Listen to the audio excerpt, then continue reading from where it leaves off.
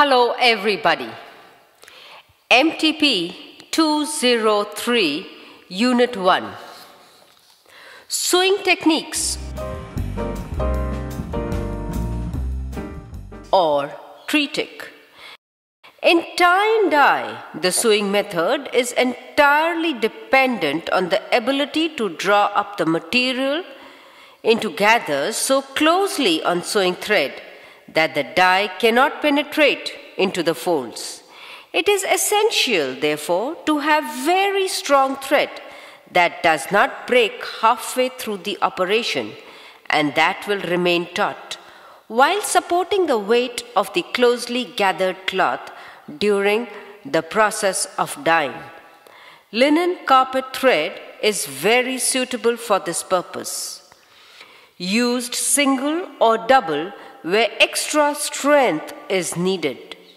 Crewel needles are better than ordinary sewing needles as they accommodate the thick thread without undue bulk and thus avoid making permanent holes in the fabric. Medium to fine weave fabrics are best. There is one rule that applies to all sewing methods. Always make a large knot in the thread before beginning to sew and a large knot in the thread as soon as it is taken out of the needle of cut. This means there is a large knot at either end of the line of sewing. Never leave a loose end of thread anywhere without a knot. Where the pattern is small, single thread is sufficient, but double thread is essential where there is a large area to be sewn. For instance, where a line of sewing extends right across the cloth, if a thread is not strong enough, it will snap during the pulling up and the pattern will be spoiled or lost completely.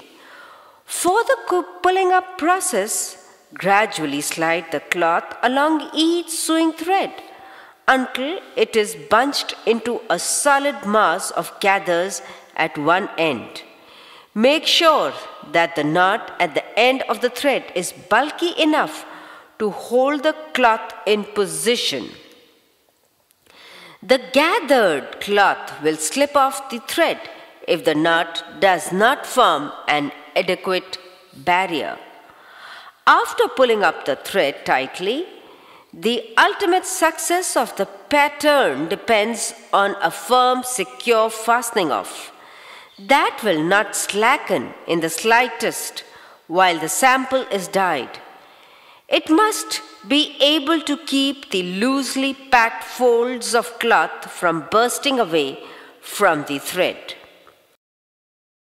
Fastening off method. The following suggestion should cover any eventuality. There is no one way of fastening off after sewing.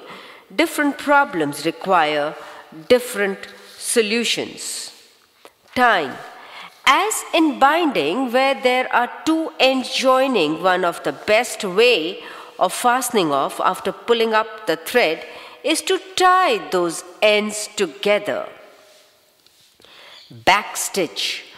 After all the sewing has been completed and the double or single thread has been tightened up to its limit, several back stitches can be used for fastening off.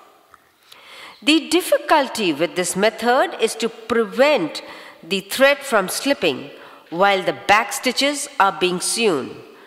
To mitigate this danger, grip the bunched up cloth at the same time, pressing the left thumb securely on the spot where the thread emerges from the last fold of cloth. Sew the back stitches firmly so that no further loosening of the thread is possible. Making a false end for tying. If after sewing a solitary end of the thread needs fastening off and back stitching is impracticable, it is quite easy to create a false end for tying to it. Method. thread of needle with a small fresh length of thread and make a substantial knot at one end. With one or more slip stitches, attach the new thread to the cloth adjacent to the existing end. The odd end can now be tied up with the new end. A join. This method is also used for attaching an additional sewing thread if the first one is not quite long enough to finish a line of sewing. Knot the end of the first thread X. Overlap the new thread for 1 or 2 stitches. Then continue the line of sewing. Cutting the sewing thread to fasten off. In some instances, more especially with oversewing, where a long line of sewing is involved, it is better to make the fastening off in the middle of the row, or even to make several breaks where there is an exceptionally lengthy line of sewing. Method. Check up to see that the line of sewing has a solid knot at each end. Ease the sewing thread into a loop in the center of the row or at any other spot chosen to make a break of fastening off. Cut the thread and knot the ends thus formed. Pull up both pieces of thread, bunching the cloth as tightly as possible. Tie the 2 ends into a single knot, then pull the 2 threads away from each other until the gap in the line of sewing closes right up. Tie the ends together again until it is impossible for the threads to slacken. Separating a double thread. When a double thread is used for sewing and there is no other means of fastening off, it is possible to tie the 2 strands into a knot. Method. Complete the row of sewing and pull up the thread until the cloth is bunched into a compact mass. Cut the thread 3 or 4 inches beyond the cloth. Separate the 2 strands and tie them into a single knot. Pull the 2 strands in opposite directions and give a final tug to tighten the row of sewing before completing the knot. If this stage can be maneuvered while the left thumb is pressed on the first half of the knot to prevent it from slipping, a very much more effective fastening off will be achieved.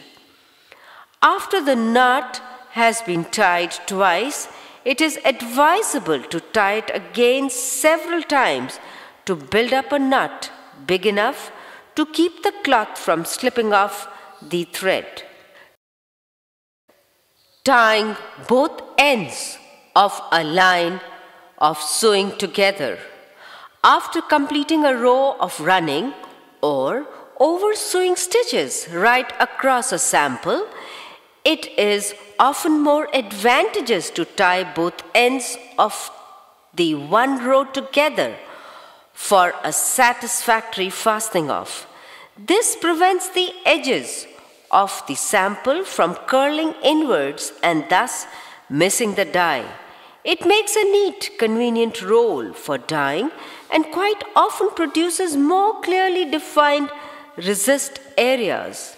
This method of fastening off can only be used on samples where lines or bands of sewing stretches across from one side of the cloth to the other. Method. Check up that both ends of all the sewing threads are knotted. Pull up these threads so that the cloth is bunched up closely to the center.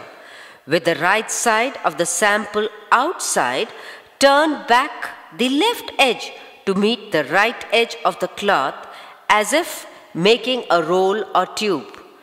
Tie both ends of each line of sewing together, pulling up the threads as possible while making the knot. Fastening off a continuous sewing thread. When several lines of sewing have been made on one continuous thread, this can be tightened and fastened off by any of the methods described earlier. If it is necessary to fasten off each row separately, processed as follows: pull out the loops at both sides of the sample where the thread is carried from one row to the next. Cut each loop and knot the ends. Then tie both ends of each row of sewing together to form a tube.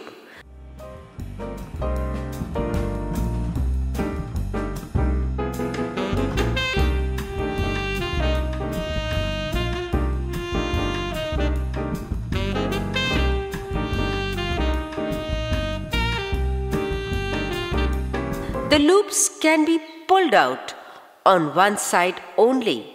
Cut the ends knotted, then tied together in pairs.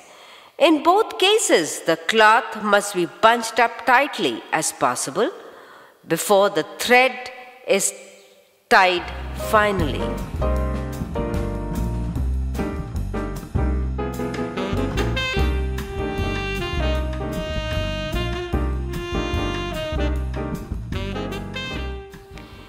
General hints on sewing methods. The following points apply to all sewing methods. Sewing. The texture or treatment of the design may be varied by using small or large stitches as well as coarser and finer thread. Finish all the sewing on a small sample before beginning to pull up the threads. It is much more difficult to work on a partially gathered piece of cloth than one that is flat. With a large sample, the thread can be tightened a little at one end if economy in the use of thread is being considered. Allow a generous gap between the areas that is being sewn and that which is bunched up.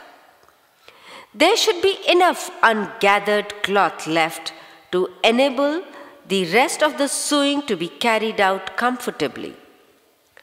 Dyeing. The sewing technique is usually classed as shallow or thin tying and therefore requires a shorter time in the dye bath. Otherwise, the resist areas are lost. Rinse very thoroughly and leave until absolutely dry before untying.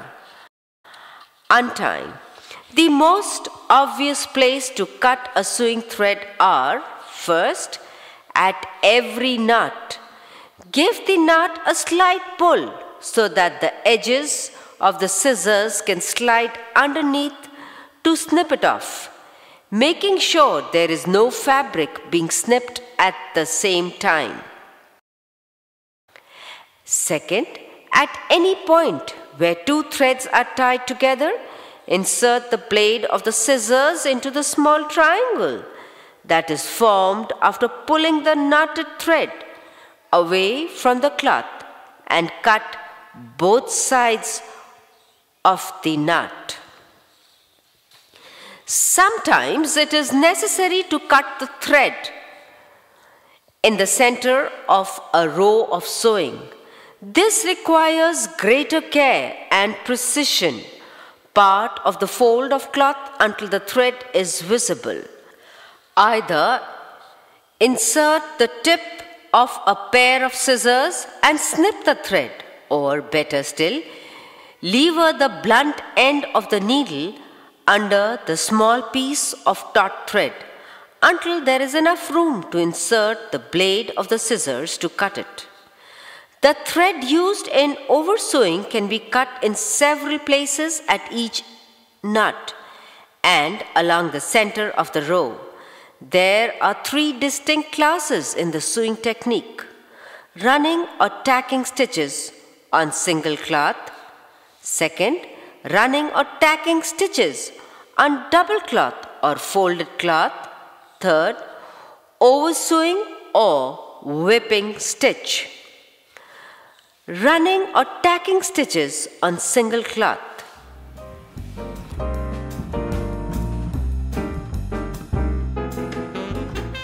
First, A. Lines and bands method.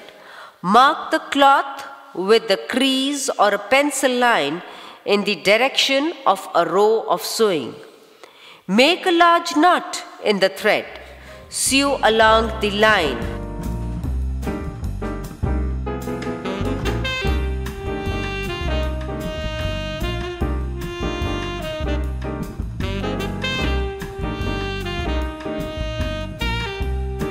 Cut off the thread and make a knot at the end. Long and shorter stitches may be combined to vary the texture. Long stitches create a better resist. Pull up the thread so that the cloth is collected into a tight mass of gathers, and fasten off by tying two ends together where possible. This must be done really effectively, or there will be no resist produced. Sewing on single cloth is the shallowest tying method and should be given a very short dip in the dye bath. Wet out sample before dyeing. Rinse thoroughly, dry and untie. Several parallel lines of sewing placed approximately 1/4 to 1/2 inch apart make a pleasing band of texture. The thread can be tied on from one line to the next and the band drawn up as one line of sewing. Dye as above. These lines and bands can be repeated on a sample to form an all-over design. Where two or more colors are being dyed, some of the sewing can be left slack until after the first dyeing. They can then be tightened and fastened off before dyeing the next color.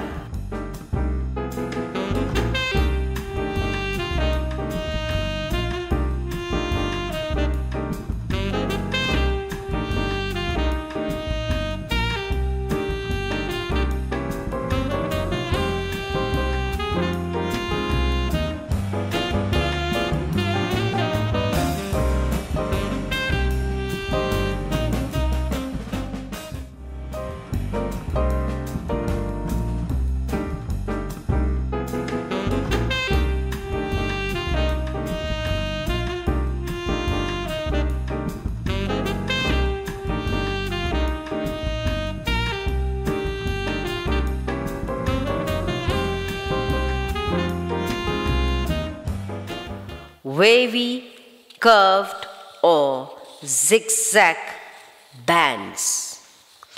These bands of running stitches needs not necessarily straighten but can change direction, forming curves or zigzag, etc. Method. Mark out the design on the cloth indicating where each line of stitches is to be placed. To make the outline of the band more definite, use small to medium stitches for the outside. But to save time, larger stitches are permissible for the filling in rows. Use double thread when there is likely to be any strain. The whole block can be sewn on the one piece of thread drawn up and secured with one fastening off. Dye in one or more colors.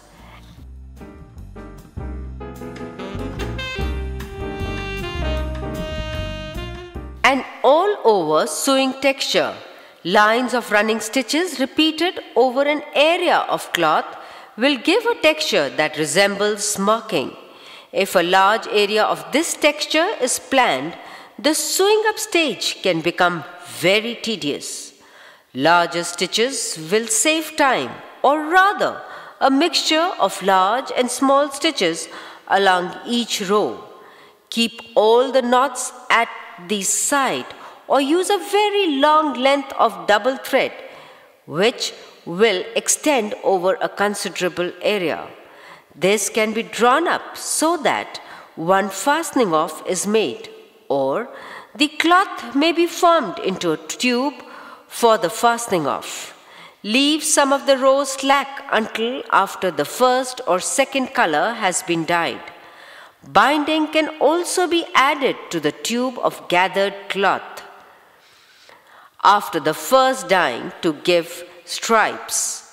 A darker dye can be brushed on the tightly packed folds after the first or second dyeing. To speed up the sewing process on a long length of cloth, fold the entire sample in half, across or lengthways, and sew on the double cloth. Keep the sample flat for dyeing.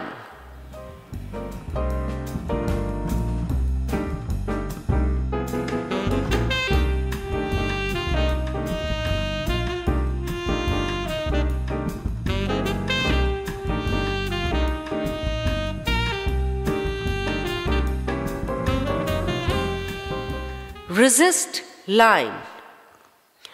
A narrow resist line between two given points, either straight or curved, can be formed on the cloth by the running stitch technique. Method: draw the required line AB.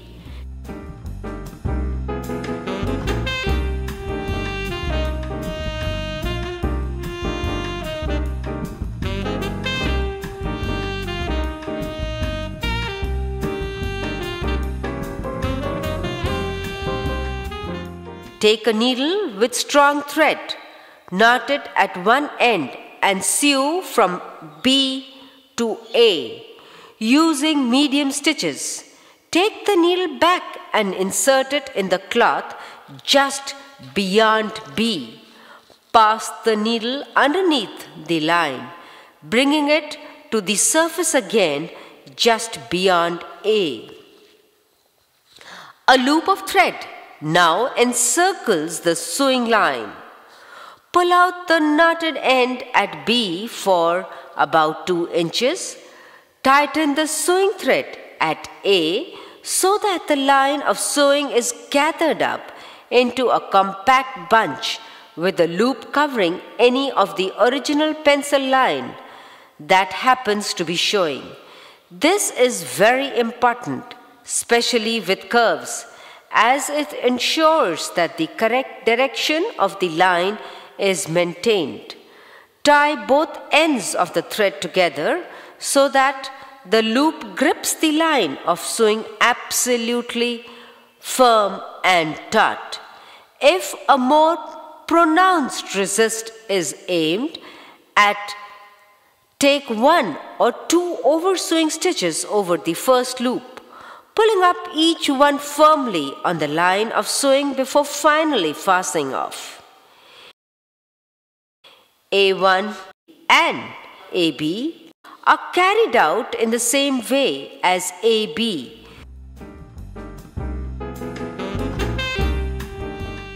Several of these lines can be grouped together to form interesting motifs and patterns. After completing the resist line, it is possible to make a block of texture by adding a double layer of oversewing stitches down the cloth, beyond and in line with AB. This can be done before or after the first dyeing.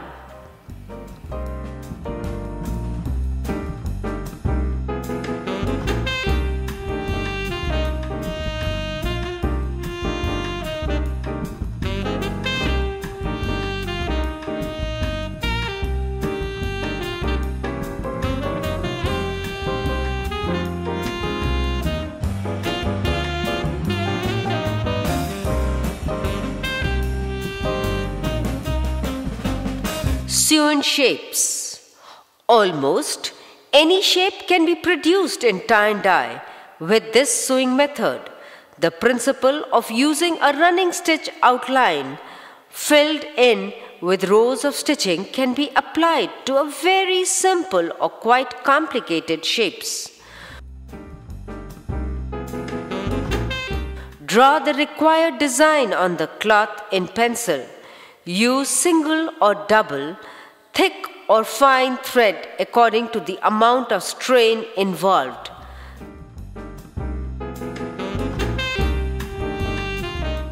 Knot the thread and sew it round the outlines using stitches 1/8 to 1/2 inch long. The filling and stitching should be designed in such a way that the rows are parallel to each other.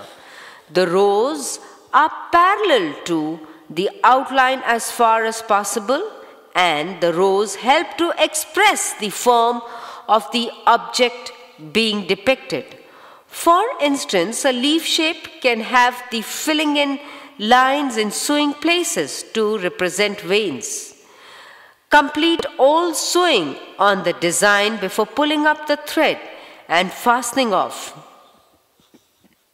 Some of the threads may be left slack until after the first or second dyeing. If a definite sequence of pulling up has been planned beforehand, it is helpful if the sewing is carried out in different colored threads. For example, white threads for the area to be drawn up before the first dyeing. Fawn thread for the part to be drawn up before the second dyeing. Brown or black thread for those rows to be left for the last dyeing. It is possible to use previously dyed threads for the sewing technique. Dye for a short time, rinse and dry thoroughly before untying.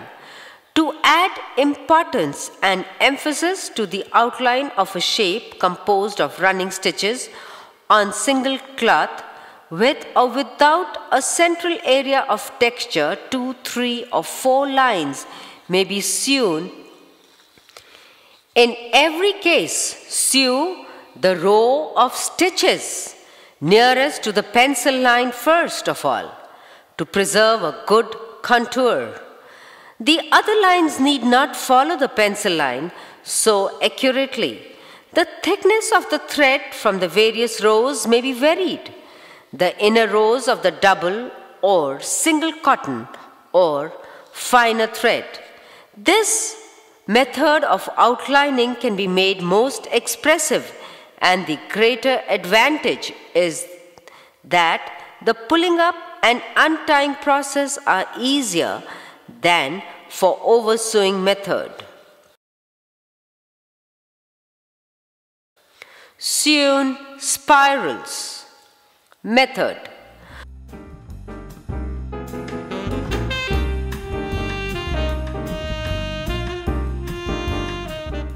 Draw the required shape on the cloth in pencil using single thread for a small spiral, but double for a medium or large spiral. Make an extra large knot in the thread. Beginning at the center, sew along the pencil line until the outer edge of the spiral is reached. Draw up the thread from the needle end or from other ends. This is when the large knot in the center is an advantage.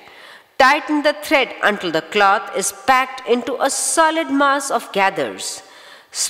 The spiral has now taken on the shape of a snail's shell. Fasten off both ends of the thread separately or wind up the thread from the outer edge of the spiral back to the inside, which is at the top of the snail shell shape. Let the thread follow the line of sewing, which has formed a spiral groove, and tie it to the knotted thread at the top. After the first dyeing, the thread can be taken back again to the outside, still following the groove. and fastening off with several back stitches. The thread can be wound up and shown the spiral in the manner again after the next dyeing. It helps to give a better resist.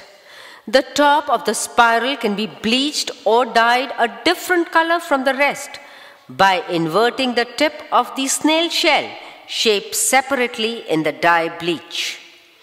The top of the spiral can be withheld from the dye while the rest of the sample is dipped in a second color. Where there are several spirals on a sample, each one can be dyed separately and thus differently from the others. Dye can be brushed on the outside folds. Previously dyed sewing and binding threads may be used. The spiral method may be adapted to other shapes. For instance, the square, rectangle, triangle, and to many irregular shaped figures. The outer rows of a spiral shape can be gradually extended into scallops, petal shapes, or V shapes.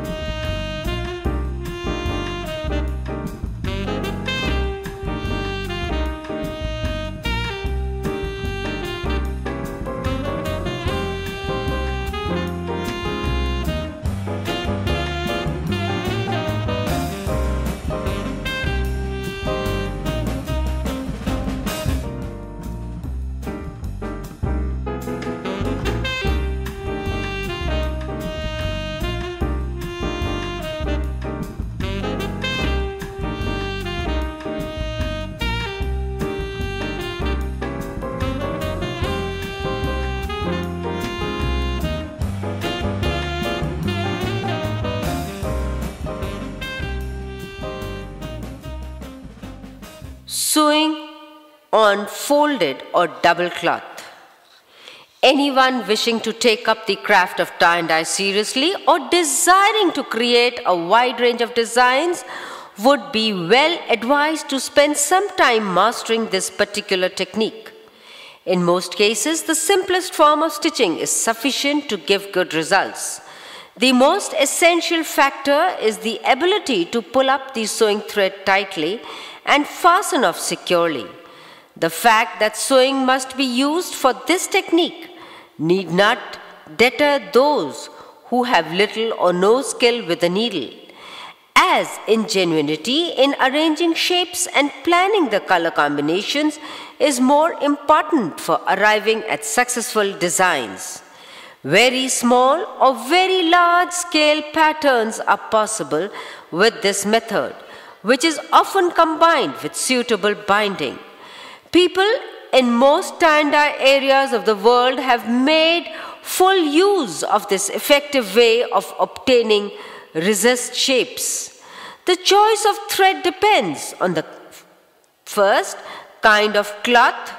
Fine thread for fine or medium cloth. Thicker cloth needs stronger thread. Second, size of pattern. Fine cloth used double is suitable for some very tiny designs. The larger patterns need stronger thread, single or double. Third, length of each particular line of sewing. A very short line needs single thread, a long line double thread. This technique of sewing on double cloth can be divided into two main sections, each one equally important and both permitting innumerable variations. Lines and stripes. These can be made in any direction on the cloth and may be straightened, curved, or zigzag. Method. Rule a line for the center of each stripe and fold the cloth over double along it. Make a row of running or tacking stitches on the double cloth just below the fold.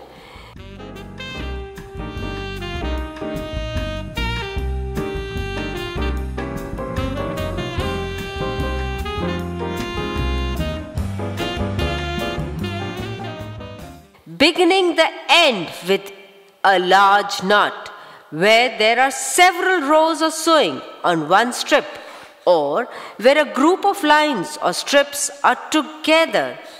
Use a continuous sewing thread. Complete all the sewing on the sample.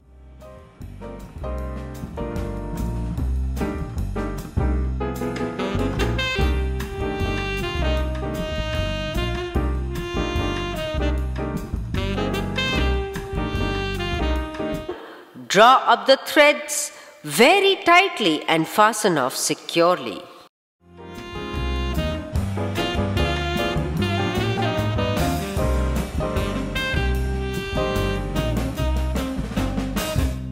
Immerse the sample in the dye for a few seconds to begin with. If the resist is satisfactory, increase the dyeing time. Some of the threads can be left slack until after the first dyeing. These can then be drawn up before the second or third dyeing. After the final dyeing, rinse thoroughly, dry and untie.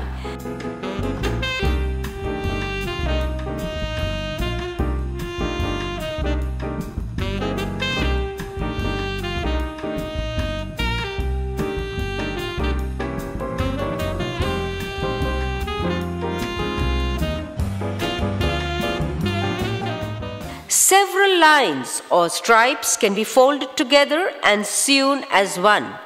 Instead of the lines of sewing being straightened, they can be sewn in curved or zigzag bands. Fold the cloth over double. Mark the direction on the cloth of sewing.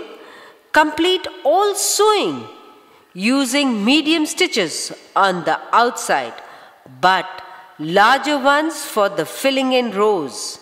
Pull up the threads, fasten off and dye as planned.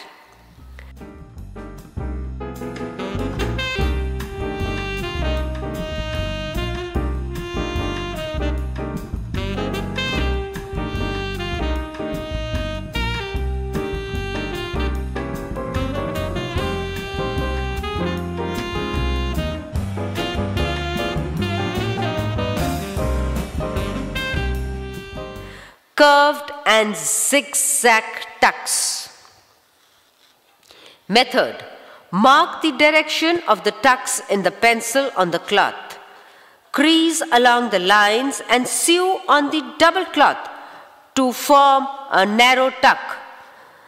The fabric will need easing in round the curve, and a small pleat will have to be made at the back of each point on the zigzags. More than one line of sewing may be made.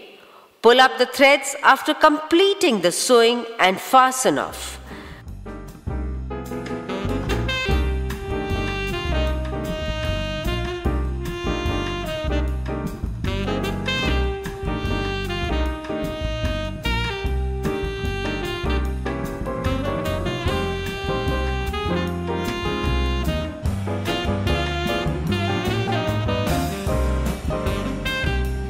Dye, rinse and untie.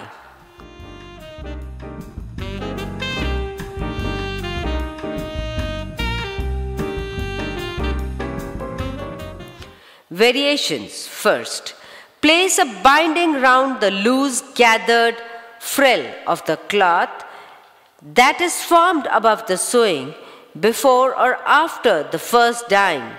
Stagger the drawing up process. Second, alternate strips sewn on single cloth with lines sewn on double cloth.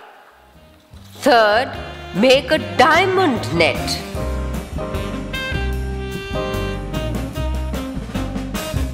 Fourth, paint dye on the tips of the folds after the whole sample has been dyed. This should be in a darker or contrasting color from the main one. Fifth, when the whole sample has been dyed, form it into a coil, bind with strings and dye another color. Keep the tucks on the outside and make an open binding or bind in lines between the sewing tucks. Sixth, the edges of the folds can be bleached or waxed when a cold dye is being used. Any symmetrical shape. Before this method, one half of any symmetrical shape is outlined in running or tacking stitches or double cloth. When drawn up and dyed, this gives a recessed outline of the whole shape. The center of the shape may be preserved with the addition of binding.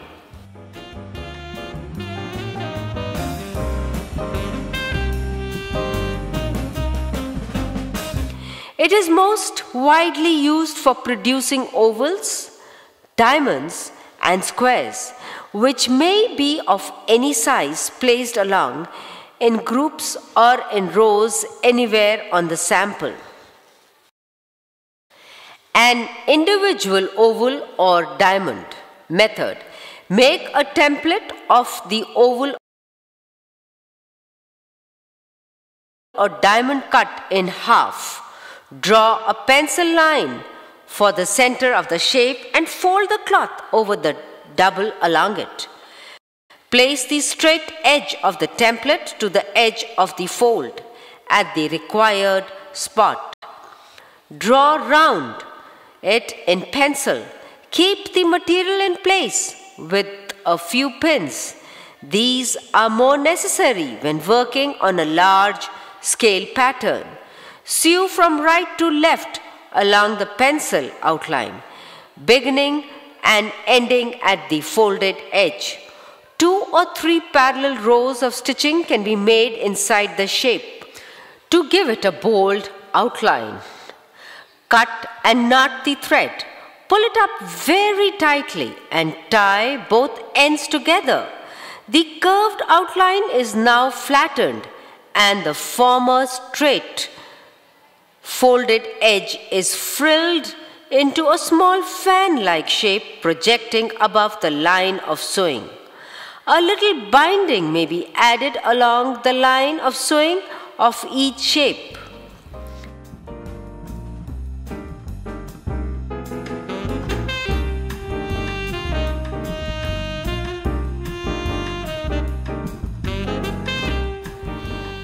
If the sample is dyed at this stage, there will be a recessed outline.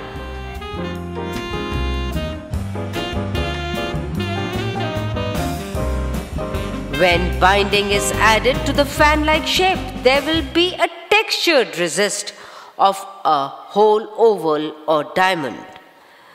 The small fan can be dyed separately by inverting it in the die. This gives a colored diamond or oval on an undyed ground. Alter the sample has been dyed as number 1, 2 or 3. The fan shape can be covered with close binding and the whole sample dyed a second color. This gives an oval or diamond on a different colored background. The whole sample can be dyed. Then the fan shape dipped in bleach. Binding may be added for this. After dyeing the sample, the tip of the bound shape may have another colored dye brushed on. Wax may be applied to it before a second color is dyed. A row of oval or diamond. The oval and diamond shape just described may be repeated to form a row across or down a length of cloth.